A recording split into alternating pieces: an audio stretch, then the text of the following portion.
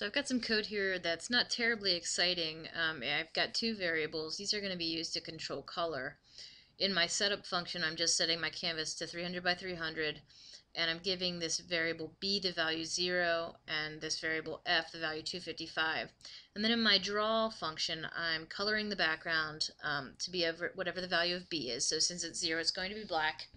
And I'm using my fill function to color in my ellipse that I'm about to draw, and since f is originally 255, it's going to be white. And then I simply draw it at the middle with a width and height of 100 by 100. So if I play this, it's not terribly exciting. It just draws a white circle on a black background. I want to do that so I can introduce you to this other built-in function. It's called mousePressed. So here's what it looks like. mousePressed, and it essentially activates whenever you click the mouse. So whenever I click the mouse, whatever code is written inside of here will execute. So I'm going to use it to toggle the color of my background and the color of my circle. So here's what I'm going to do. I'm going to check if the current value of b is 0, then I'm going to make it 255.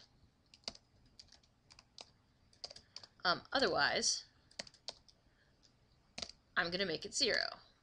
So every time the mouse is clicked, it's going to switch back and forth between one of these colors or the other. And then since I've already got this set up so they start opposite each other, I'm just going to go ahead and handle F too. So if B was 0 and is now 255, then I want to make F be 0.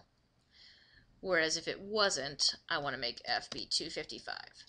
So now every time I click the mouse, it's going to go between these two sets of values. Let me show you. So let me play this thing. Alright, so here's my original. I'm about to click the mouse. Bam, it switches colors. So anything that you put inside of mousePressed will activate when you click the mouse.